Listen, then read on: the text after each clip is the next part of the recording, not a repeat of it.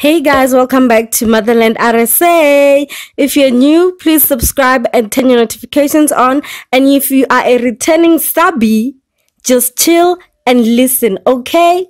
So, you do know that after a night of drinking and partying, people actually make a lot of terrible decisions, such as driving under influence that will lead you behind bars and with a criminal record.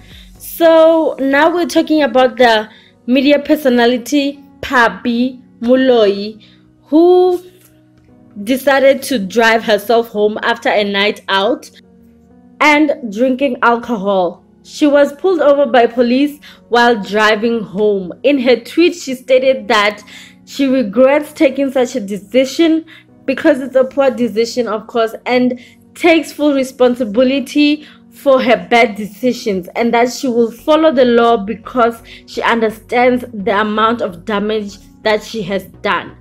If you don't have anybody else to assist you when you need to go home, just try to actually consider an Uber or Bolt or whatsoever, which is best, because you won't get into an accident, you won't put other people in any harm, and also it will protect your life. You'll be saving your own life and you'll be saving your own reputation, and you won't get a criminal record on top of that.